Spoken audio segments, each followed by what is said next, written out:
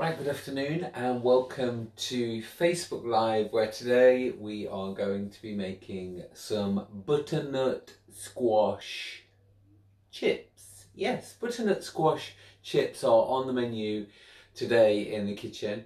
Now my WW coach, which is Diane Allen, gave this suggestion today. And the most important thing is the preparation, because as you know, for those my avid followers of my videos, I have eaten and prepared one of these butternut squash things before, quite unsuccessfully. Okay, so thanks to Diane, who is watching, I will be sharing you Diane's big tip today, how to make this in a nice, fast way.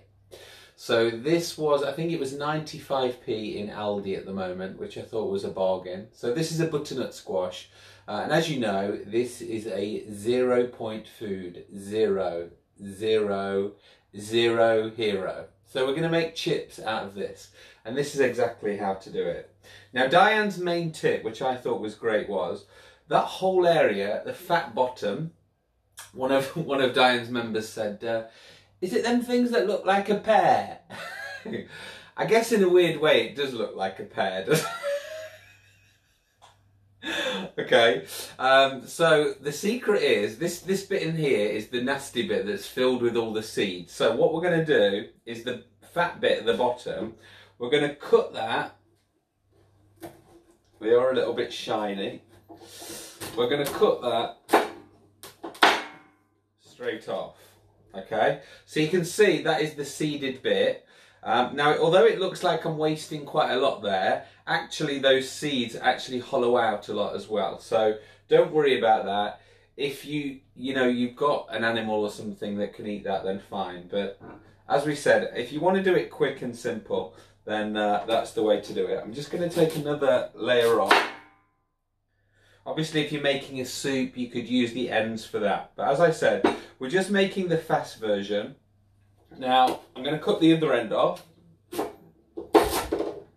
Make sure you've got a big sharp knife, okay? So I'll discard that bit. So, then I have my butternut squash area. Now, this is where Diane would say, and my mum would also, take off the skin.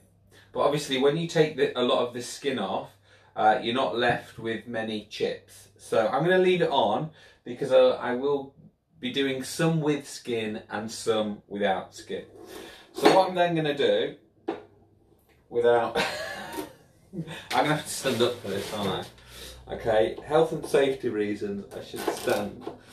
All I'm going to do is make the chip shapes. This is why Jamie Oliver doesn't make his videos sitting. Because it's hard to sit and cut. You need to use your body weight in a positive way. Ta-da. And then when you've done the heavy cutting, you can sit down again. Oh, Diane's left a comment there. Sharp bread knife is better. Right, Diane, I have got a sharp bread knife, so let me just grab that.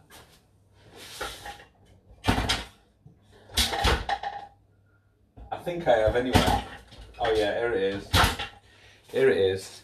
So I'm exchanging the knife for the bread knife.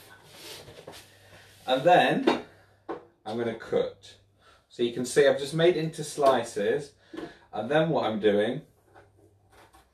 Oh God, are you sure, Diane?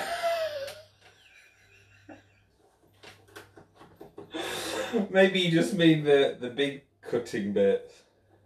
Oh, I do like the way it's gone like thingy chips. You know those crinkle cut. Right, let me just try the other one. See, I think Diane, I think it's my knife. I don't think my bread knife's sharp enough because it wasn't doing anything. So then just slice them up. So they're like chips. You see? Now, as I said earlier, you can leave the skin on if you want to. My mum prefers them without. So what I'm doing is, because I don't mind them, I actually quite like it. I know a lot of restaurants and things are doing chips now with skins on. So what I'm doing is, like this piece from the middle, I'm doing those edges.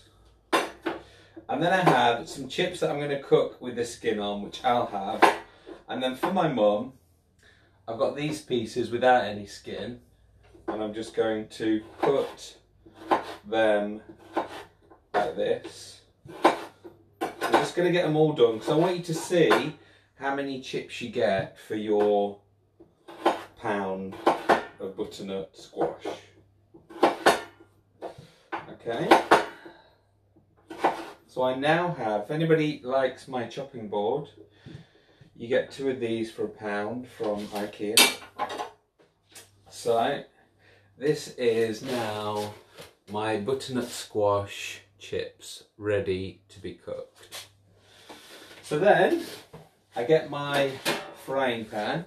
Because we are making the 0 point version, I'm using just fry light. Obviously, if you are health conscious, I would recommend using a couple of points and using some real oil to have some nice, you know, some olive oil, some rapeseed oil, you know, so again, it's going to add, not only add a good taste, but also nutritionally and beneficially for your body. It's good to have a little bit of good oil in your body.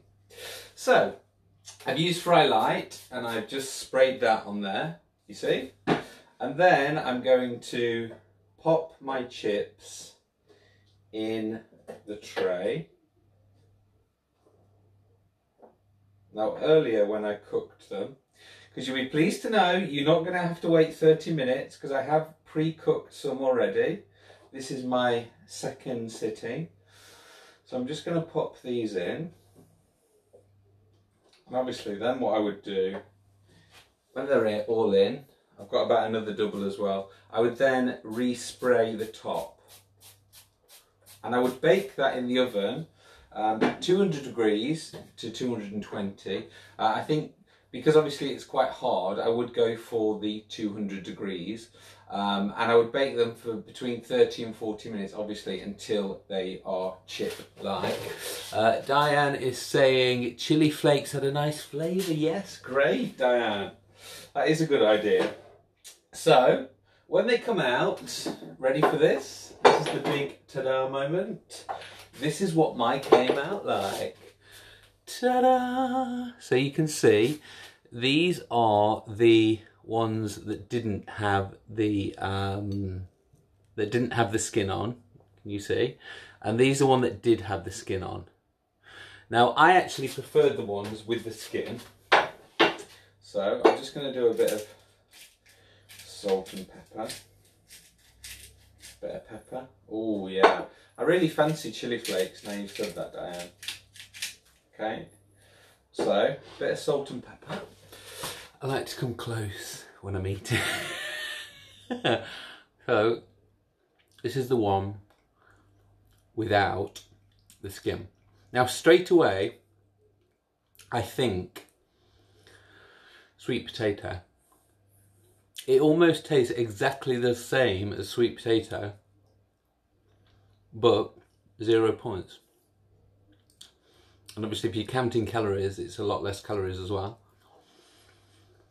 So that was the ones without skins. And ones with skins, I'm not going to lie,